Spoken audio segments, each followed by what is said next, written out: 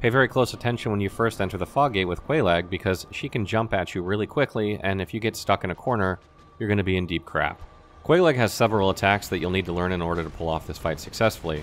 The spider has one here where it breathes fire all over the ground in front of it, which is a great opportunity to get in some hits. Whenever you see her reach down and hug the spider like that, you need to get the hell away as soon as you can, which isn't always easy because of the lava pools.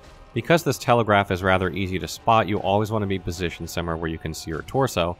However, if you're not sure what to do and you think she might be doing it, just roll away as fast as you can anyway, and it'll probably save you.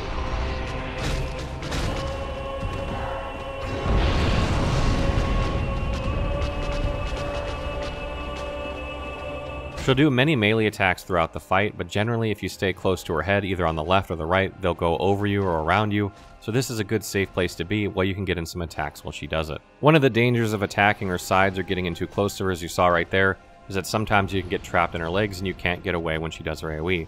So just try and be careful, and if you get stuck, just keep rolling and don't give up.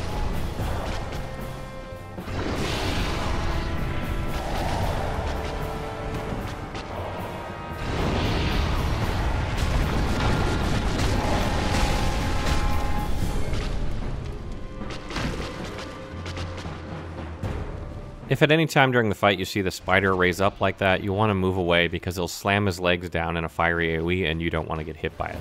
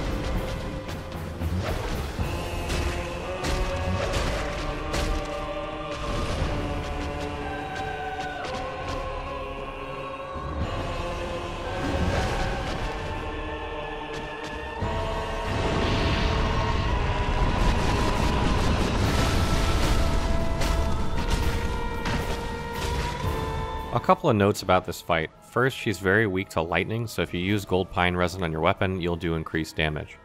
Second, she's immune to fire. This includes pyromancies, so you don't want to be doing fire damage. Having a good fire shield helps with this fight as you can mitigate more of the fire damage should she hit you with a sword swing.